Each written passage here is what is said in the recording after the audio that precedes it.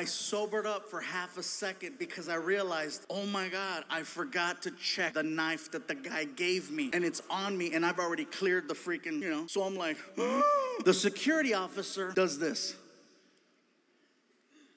Hey, go ahead.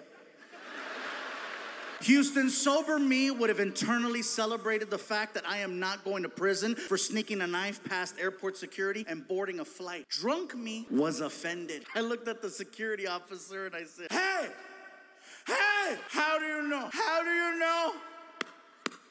I'm not a terrorist. And I could hear my friends in line. Fuck. The security officer in uniform wearing a badge looks at me and says, hey, when have you ever seen a fat terrorist?